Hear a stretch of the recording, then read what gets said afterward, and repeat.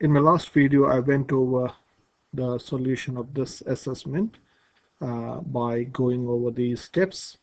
Hopefully you've seen that, and as I was explaining the Excel part, I felt that I was doing some mistake. So I will go over that Excel part again here. So to do the Excel part, I was talking about this rounding.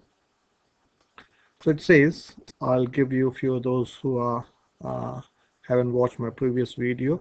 I would like you to pause this video and try to read this whole story-like situation.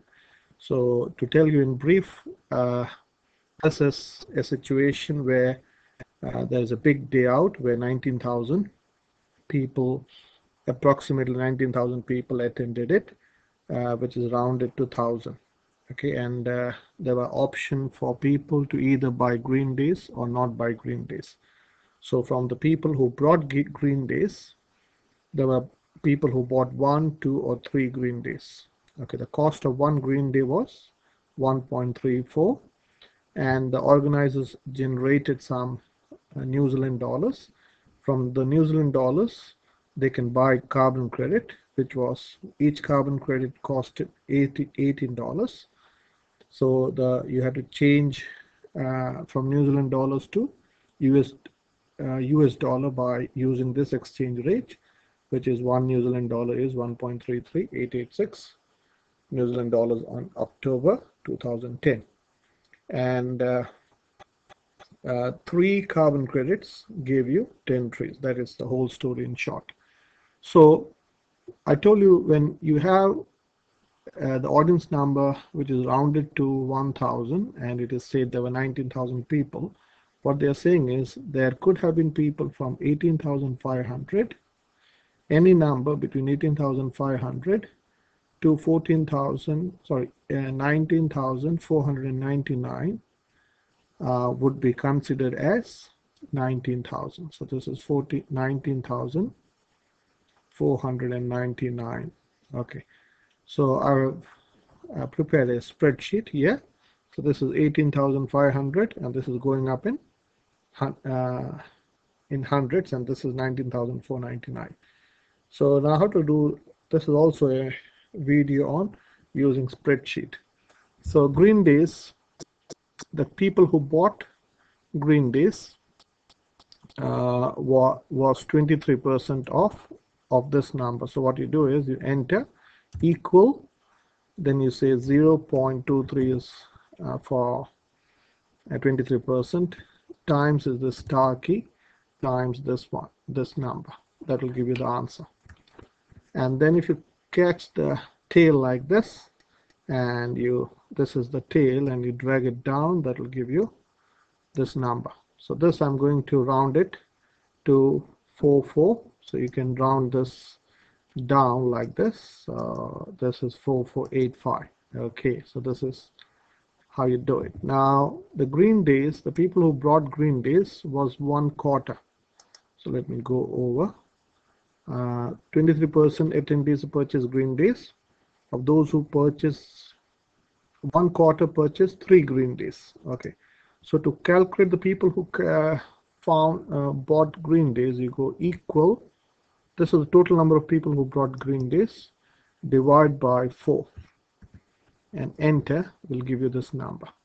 And if you catch the tail and you drag it down, that will give you this number. Okay, and the people who brought 2 green day was 1/3. 1/3 bought purchase 2 green days. So to do that, you go equal this number, which is the total people, divide by 3, enter, that'll give you this, and then you catch the tail and drag it down. And 1 day would be total green days minus 3 days minus 1 day. So you go equal this minus, you can do minus this minus this. And this is the beauty of Excel. You can do hundreds of calculations by the click of a button. So drag it down, so this will give you the total number of people who brought 1 green day. So total green days would be C2 plus D2 plus E2. So you can also type in, this is C2, you can type in C2 plus D2 plus E2 and enter. So you can see this is highlighted. So enter. So this is 4,255, again the same thing. So this is the total number of people who brought, and I'll show this in our calculation. Let us go back. There are 4,370 people when we took 19,000. So let me do this in red color so that you can see. Let me change that into a different color. Say, let me change that into blue and also highlight it. Okay, so that, oops, what did I do? Oh, so this is in a different color so that you can see. So if you go back, when we did the calculation, I showed you there were 4,370 people who brought, no, 4,370 who brought green days, and that was this. No, the number was, no, I'm again doing a mistake here. So yeah, the total green days would be equal. So this would be this times, yeah, that's good, I checked, times 3. Okay, this is the people who brought green days, and they brought 3 green days. I have to times it by 3 plus this times 2 plus this. Okay, that's good, I checked. So, and then you drag it down. Okay, so it should be 8,010. I think so. That's what I remember. 8,012. This is rounding. So here we rounded it. So this is, here we rounded it down, and that's why there'll be slight difference because of the problem of rounding. So 8,012 is fine. Okay, now what are we going to do? Now New Zealand dollars, if you want to calculate that, this would be green days. This times the rate was 1.34. 1.34. So this is, how can you get this number? No, I'm getting something wrong. Delete, equal this times 1.34. Enter. This number doesn't make sense here. Okay, so let me change the into DP. So this was in whole number, so this is into DP. So, and then you drag it down. So this is in New Zealand dollars. Now we need to change it into US dollars. So it says to change into US dollars, what we had done was 8,000, we got 8,012. That's fine.